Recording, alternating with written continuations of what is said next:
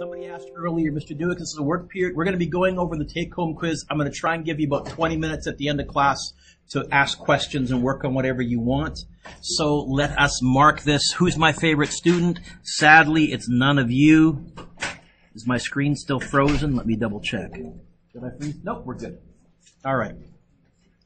Number one, I'm not going to give you a fill-in-the-blank kind of question like this, but I could easily turn this into a multiple choicey type of a question by saying, which of the following is the best definition of acceleration, and have you pick A, B, C, or D. First of all, I'm going to answer the second part first. Is acceleration a vector? Does direction matter? Yes or no? Yes. Yeah, because one way will cause you to speed up, the other way will cause you to slow down. So that has a completely different effect. By the way, you're going to learn in the next unit, acceleration is even more special than you realize. Einstein argued that acceleration changes the laws of the universe. Say, what? We'll talk about what he meant by that. So 1 mark if you said yes. And then define acceleration. Aaron, what did you say acceleration was? Acceleration is the rate that an object speeds up at. Say that again? The rate at which an object speeds up at. I'll live with that, but also slows down at. So I would, instead of saying speeds up, I would say it's the rate at which an object speed changes. That would work. Yep. I wrote acceleration is the constant change. The constant change of speed. I'll accept that in Physics 11, but that's because in Physics 11 I've said to you we can only handle constant acceleration, but changing acceleration is also a thing. But I would live with that. Yeah, it was over here. I would live with that. If an object is accelerating, it's changing its velocity. I think the definition I gave you at the beginning of lesson 2 was something, I think I'm quoting, the rate of change of velocity per second or something like that. Or because I'm lazy, I might have written this.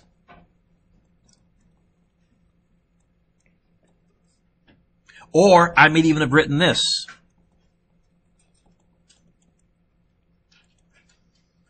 I take a fair number of different definitions. Oh, in fact, you know what? There's probably 4 different ways that I could write 3 different ways I can write acceleration, because there's 2 other equations that also have an A in them, and I could get the A by itself if I felt like it. Okay. Number 2. An accelerating body must at all times.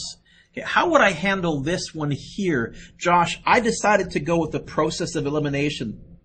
I looked at each one and I asked, are they true or not? So does an accelerating body at all times have to have a positive velocity? Can you be accelerating and have a negative velocity? Yes. So I crossed out that one. Can you be accelerating and have a decreasing speed? Yes. Yeah, because in physics, all acceleration means is a change in. It doesn't mean speeding up. In English, we say decelerating. In physics, we'll just call that acceleration. We'll just put a negative in front of it if we need to. So that can't be right.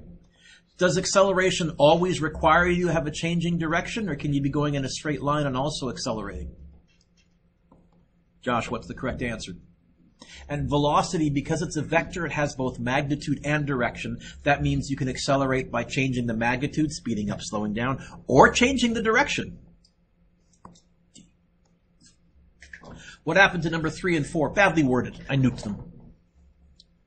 Number 5, and I didn't leave you enough space to show your work here, and I'm going to cut corners. Matt, is this a quiz? Say yes or no. Sorry, let me try that again. Matt, is this a quiz? Say yes or no. Yes. I should go like this. A equals question mark. VI equals 25. I should do my full list. Because I want to give you time to work in class later on, I'm going to do this way too fast. I'm going to do this like I would do it in my homework. So I'm going to go A equals VF minus VI over T. It's going to be 5 minus 25 all over 8. It's going to be negative 5 take away 25 is negative 25 by negative 10 divided by 4, negative 2.5 meters per second squared. If you got that right, 2 out of 2. Otherwise, I would give you 1 mark for the equation, half mark for the numbers, half mark for the answers. If you're at this stage still unsure of the units, you want to make yourself flashcards tonight or whatever it takes, write them out. You need to have the units in your brain by tomorrow. Or do you? You might be able to find the units somewhere else on the test if you're having a blank out as well.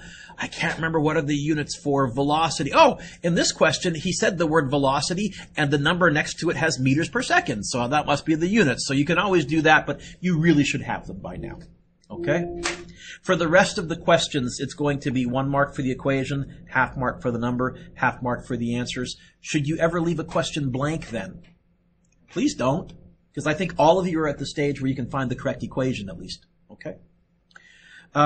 Number 5, same question. Sorry, number 6, same question. It's going to be VF minus VI over A. It's just that we're stopping -5. Yes? Meters per second squared?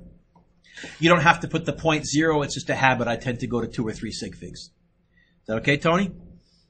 Good.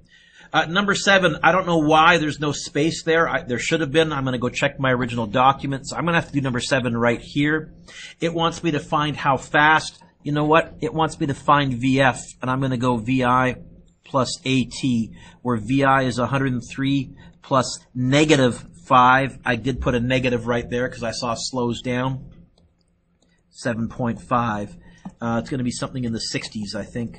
103 plus -5 times 7.5. 65.5? Is that right? If you missed the negative, I would give you 1 out of 2. Oh, and if you did miss the negative, you would have had 140.5. I'd give you 1 out of 2. Number 8, it wants me to find time. I think you ended up going T equals VF minus VI all over A. Is that correct, I think, for the equation? Yeah. Oh, thought you had a hand up. So it's going to be 10 minus 2 all over 3.5. It's going to be bracket 10 minus 2 all over 3.5. And again, let me emphasize, I would normally not do it this sloppy and quick on a quiz. I would make my list my data, and do this properly, but I'm just cutting corners. I would not take 2.28. I would take 2.29, or I would take 2.3. But if you said 2.28, I would say to you, learn to round off. We round off. We don't chop off. And units, seconds.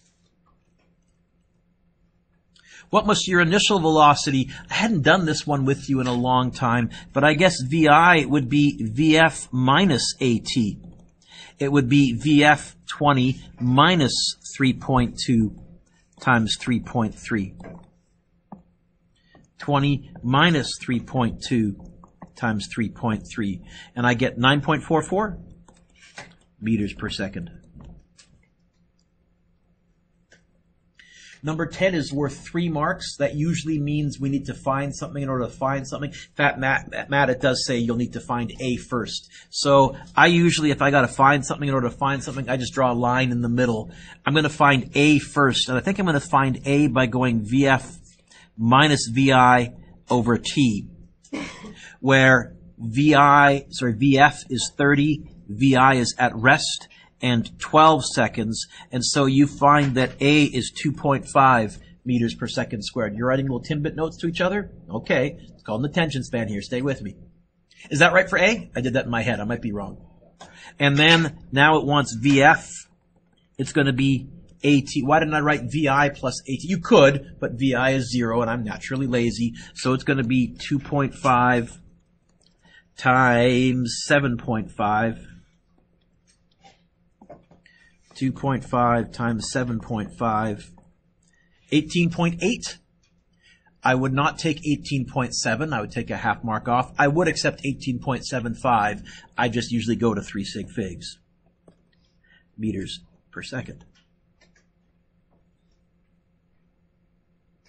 Number 11, they said dropped, so I can assume that VI is 0. Oh, dropped. A is negative 9.8. And then it looks like they gave me some time values. I think for both of these, I'm just going to use VF equals AT. Technically VI plus AT, but dropped. So correct me if I'm wrong, negative 19.6 meters per second. Is that right? And 6 times 9.8, negative 58.8 meters per second. Is that right? Again, I'm doing math in my head, so if I'm wrong, let me know. 2 marks each. I guess I would give you 1 mark if I saw that, and then 1 mark for the answer, because there's not much to it here. I don't like the way number 12 is worded, because number 12 requires you to assume that it's dropped. Gerard, this is one of the reasons I'm not counting this quiz. If the question said, how long does it take a freely falling dropped object to reach these velocities, then I would be okay with that on the test. But the way this is worded now, you have to, well, he doesn't say dropped. I guess I'll assume it because he didn't give me any of the information. I'm not interested in making you uncertain on a test like that. It says how long. I think for both of these, I'm going to use t equals VF minus VI over A, although since VI is 0, it's going to be T equals VF over A. It's going to be negative 24.5 divided by negative 9.8. I'm going to guess, is that 2.5 seconds? And it's going to be negative 63.7 divided by negative 9.8. I'm not doing these in my head. I'm making an educated guess. Is it 6.5 seconds? Yeah.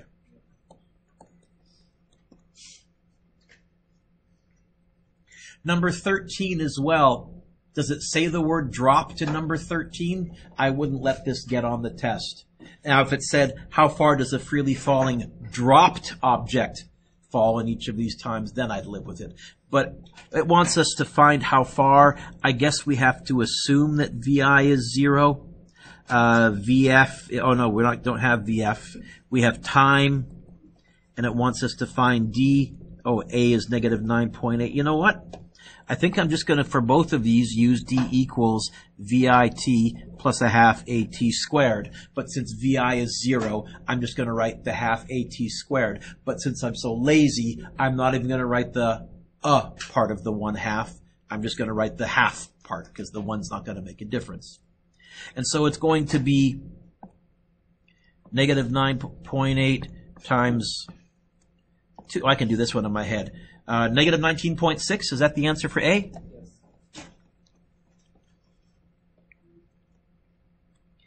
B, it's going to be, I can do this one in my head too, but I have to write it out so I can see it. 6 squared over 2. 6 squared is 36, divided by 2 is 18. 18 times negative 9.8 is going to be negative 180 minus, negative 6.6. Negative 176.6? 0.4. Carried it wrong. Gah! Negative 176.4.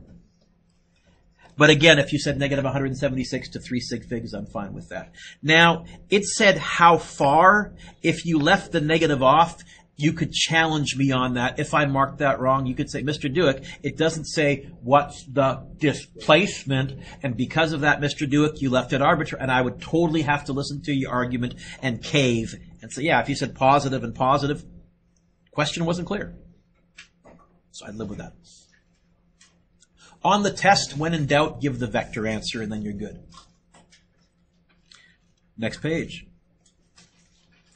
I've had a whole bunch of people ask me about number 14. I like number 14. I like number 14. I like number 14. And what they've been asking me about for number 14 is, my calculator gave me an error. Here is my guess. First of all, we're dropping from the top of the CN Tower, and we're ending up below from where we started. Brian, the first thing that I would do is I would make that a negative displacement, because we're ending up below from where I started. And now I'm good. How long? I'm going to use D equals AT squared over 2, because it did say dropped, so I can assume VI is 0. And if I do that, the D would drop down like a domino. Times by 2, divide by A, square root. Now, the nice thing here is, if you miss the negative 533, your calculator would give you an error, and that's the universe tapping you on the shoulder and basically saying, Tyler, go check your signs. You missed something subtle. So that won't always happen, but it will often happen. 2 times negative 533.3 divided by negative 9.8.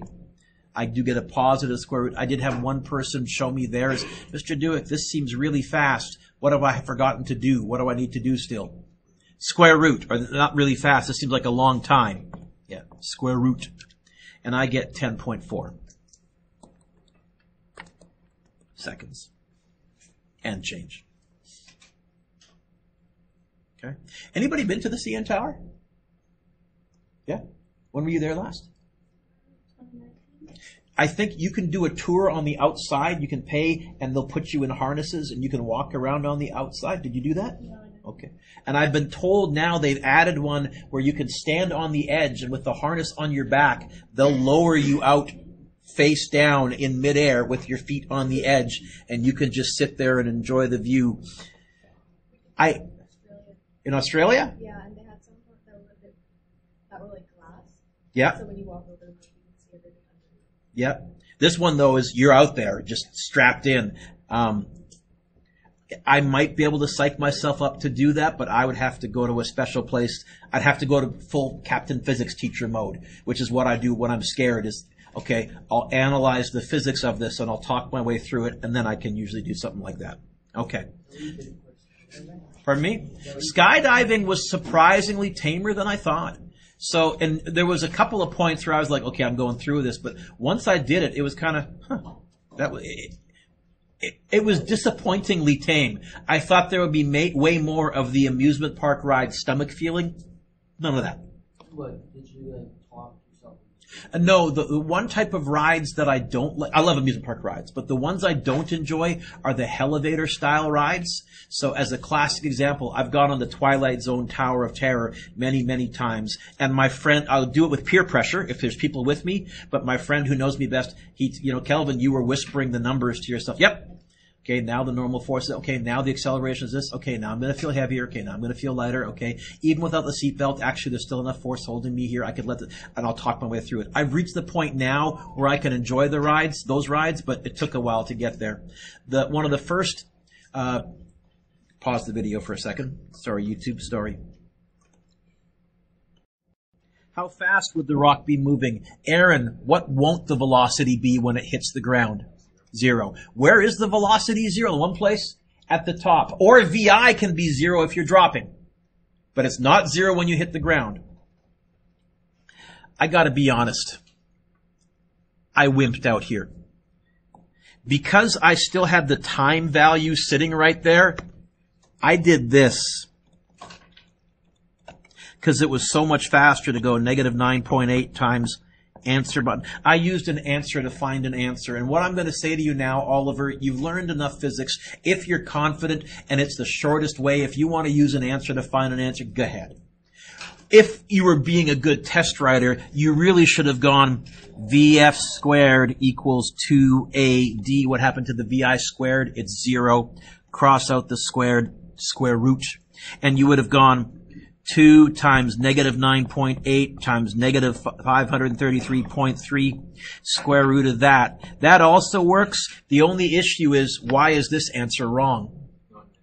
You'll have to insert the negative. There is, I'm telling you now, going to be one question on your test tomorrow where you'll have to use that equation to find velocity, and then you'll have to say, oh, it's on its way down. I'll have to add the negative. Do you always add the negative? No, if it's on its way up, or if it's a car going forwards, that's positive.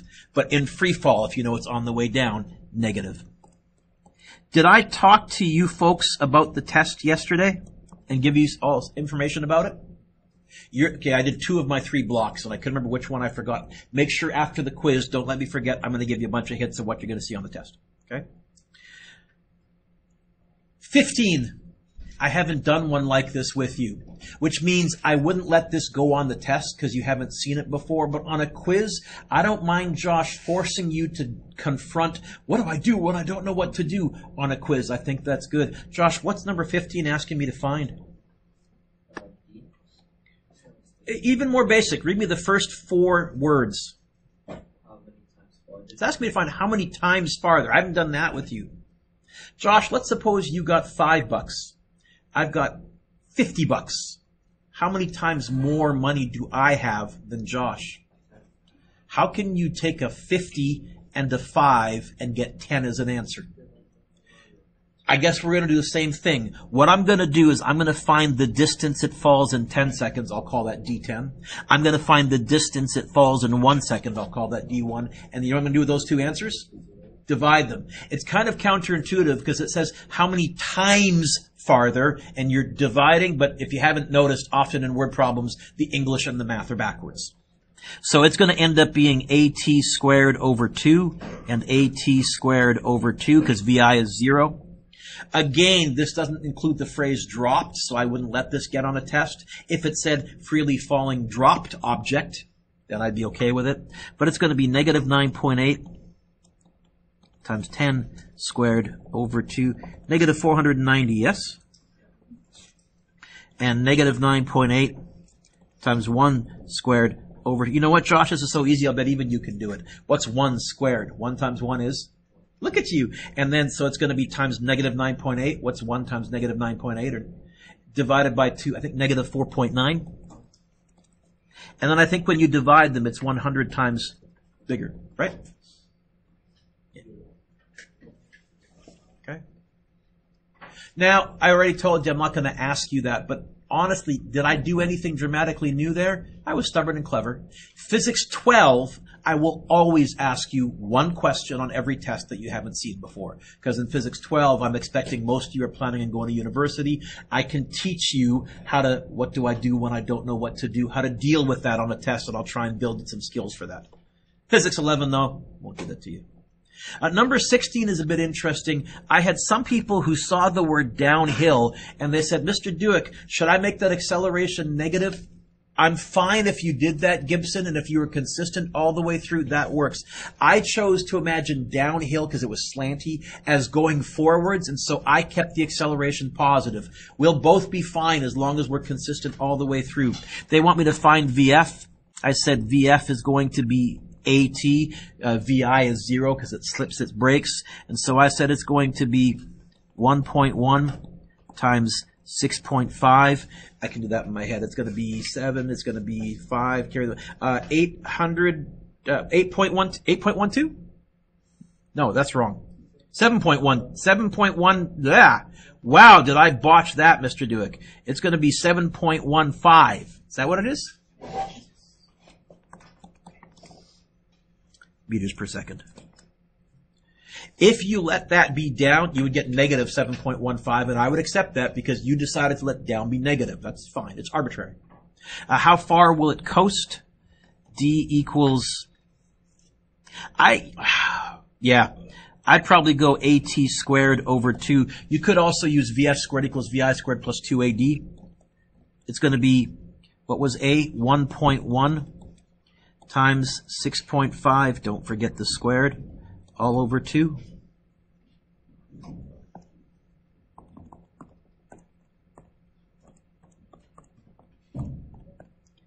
23.2.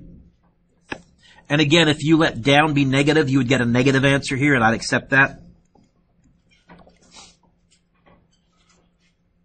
Motorcycle accelerate. 3 marks. I'm probably going to have to find something in order to find something. What do I need to find? So I made a little note here. I said they want me to find T. Looks like VF is 16. Looks like VI is 0. That's only 2 things. What else do I need if I want to find T? So I did A equals, and I drew a blank as though that's a blank I need to fill in to answer the real question. This is my high-tech labeling system. Question mark next to the final answer, the thing they want me to find. Blanks next to things I need to fill in along the way. Whatever works for you, Matt, I'm fine with, but works for me. So I said, you know what? A also equals VF minus VI over T, where they said 9.9 minus 0 all over 1.8. That's going to be 99 over 18. Divide by 9, divide by 9. It's going to be 11 over 2. 5.5? And then I walked that to here, and I said T is going to be VF minus VI all over A, although VI is 0, so I could have just skipped writing that part. It's going to be 16 divided by 5.5. 2.91. If you said 2.90, I would take a half mark off. If you just said 2.9, I'd be okay with that. But 2.91 seconds. What's its acceleration? A equals VF minus VI all over T. What's VI of any aircraft taking off ever? We'll assume that they always come to that stop because they typically come around a corner, they come to a stop, and they got to wait for tower clearance, right? So we can assume that VI is 48, T is 12, so 4 meters per second squared. Is that right? How fast is the plane moving after 16 seconds?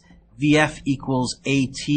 It's going to be 4 times 16. I can do that in my head. 64 meters per second. How far down the runway? I think I'm going to go D equals VIT plus a half AT squared. It's going to be 4 times 15. Don't forget the squared.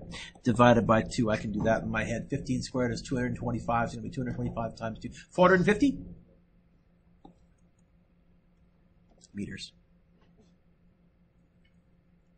Nearly done. What's the rate of acceleration of a mountain bike which slows down? The fact that I saw that and I looked at the numbers, I said, I'm going to get a negative acceleration. I'm not going to panic if I get that. It's going to be A equals VF minus VI all over T. It's going to be VF 10 minus VI 15 all over T. You get negative 2.5 meters per second squared, or did I make a dumb mistake? Is that right? No? Am I wrong? 3.25. I was looking at the 2 up here for some dumb reason. Well, that was silly. Oh, that I can't do in my head. It's going to be bracket. It's going to be bracket. There we go. 10 minus 15 divided by 3.25. Do you get, how about negative 1.54? Meters per second squared. Is that a big acceleration? No. You'd notice it, but it wouldn't be like it would interrupt your conversation if you were having it with somebody else or something like that. Unlike number 20. So number 20, this is a number, I pulled these numbers for, I think I saw a motorcycle crash and tried to do some estimations during a race. So a motorbike rider traveling 42 meters per second. Can somebody multiply that by 3.6? How many kilometers per hour is 42 meters per second? What'd you get? 150, so fast, and he came to a stop in 5.7 meters. 5.7 meters is about from me to the back wall. So it's a panic, very fast stop. Probably not a fatal stop, but also not one where you would just go, oh, that was fun and casual. This would, in fact, what this is, he's wiped out and he's skidding in his racing uniform along the pavement and smashing into the hay bale. So it wants us to find A. It's going to be VF minus VI. Oh, no, I can't go like that. I don't know T. It's going to be VF, don't forget the squared, minus VI, don't forget the squared, over 2D. It's going to be 0 squared minus 42 squared all over 2 times 5.7. It's going to be bracket 0 squared minus 42 squared divided by bracket 2 times 5.7. And I get, do you get negative 154 points? I'll call it negative 155. Is that right? How many G's is that? About 15. Negative, slowing down. Is that fatal? Probably not, especially if this was a motorcycle racer. They'd be wearing a helmet, they'd be wearing pads, they'd be wearing a leather suit, so they probably wouldn't even lose too much skin. But they're almost certainly going to get checked out on the ambulance, and they might be taking a trip to the ambulance to go get checked out on a hospital. They might break a bone, but they would probably survive. Now again, there's so many variables. If he was skidding face first and he happened to skid right into a tree branch, okay, he's probably not surviving, but probably survived. Number 21. This is a neat question because I have the video for this. Spoiler alert. I'll show you the video. He does not nail the landing. I'm pretty sure he's injured. So we'll talk about why I think that. On August 19th, a world record was set by cliff jumping from a height of 58.8. You know what, Moses? Negative. Because it's a cliff. How fast was the jumper traveling when he hit the water? VF equals AT. Now, I'm going to assume for a cliff jumper that VI is 0. I've never seen a cliff jumper take like a running start and jump down, although I have seen them jump up a tiny bit, but I've never seen them jump up a huge amount. They're typically jumping sideways, but not up and down. So I think we can assume VI is 0.